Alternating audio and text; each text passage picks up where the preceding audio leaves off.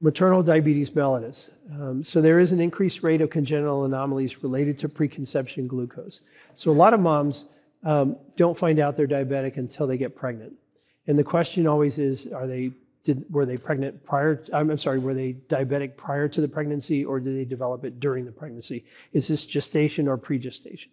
And in many cases, it's pregestation, but we often don't know that answer until the next pregnancy when it happens again.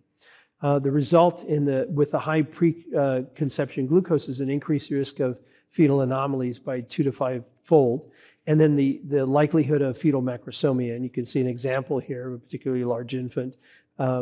Again, and this is a combination of the preconception glucose, which causes the anomalies, and the third trimester high glucose, which leads to the macrosomia.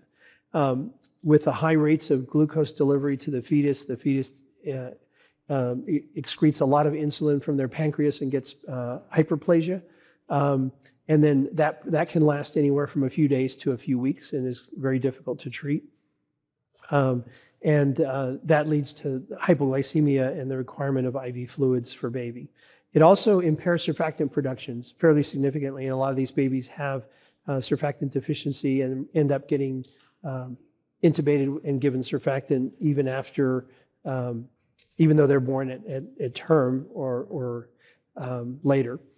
Cardiomyopathy is also an important. They develop a particular type of idiopathic hypertrophic cardiomyopathy that's related to, it's basically an enlarged ventricular septum, and they're very prone to poor cardiac output when they're tachycardic, which they often are because they're angry and crying and getting IVs stuck and things.